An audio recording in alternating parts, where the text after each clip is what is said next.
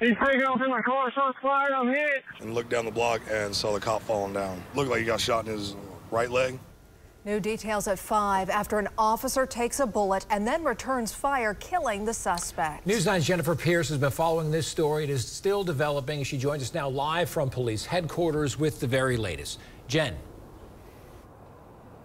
Carl, the officer who shot and killed the suspect is on administrative leave. Now, that same officer was also shot in the leg. He is recovering from that gunshot wound. And police identified the suspect as 23-year-old Crustavian Wilson. A quiet evening turned into a chaotic scene near Southeast 23rd and Kate Wednesday night. The massive police presence. It was a lot of cars coming in.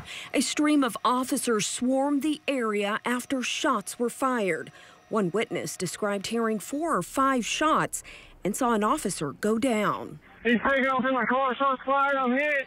Police say Officer Bryce Sheehan was shot in the leg after he stopped Crustavian Wilson for a pat search.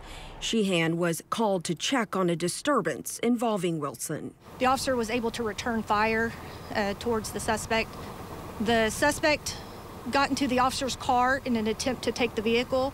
But police say a resident stopped Wilson from taking the car, and he took off running. He's running down 21st. Behind the house. A drone was used to track the suspect down. Police say he was badly injured and hiding in a nearby backyard. This is new video of Wilson about 40 minutes before the deadly officer-involved shooting. A neighbor's camera caught him walking up and down Kate Street several times. At one point, he lunged at a dog. The neighbor says Wilson pointed a gun at that dog. They had no idea he would later turn that gun on an officer. The suspect was shot as well and was transported by IMSA after officers rendered aid to him, and he died a short time later at a local hospital. And this shooting is still under investigation. Once it's complete, it'll be turned over to the district attorney's office. Reporting live at police headquarters, Jennifer Pierce, Oklahoma's own News 9.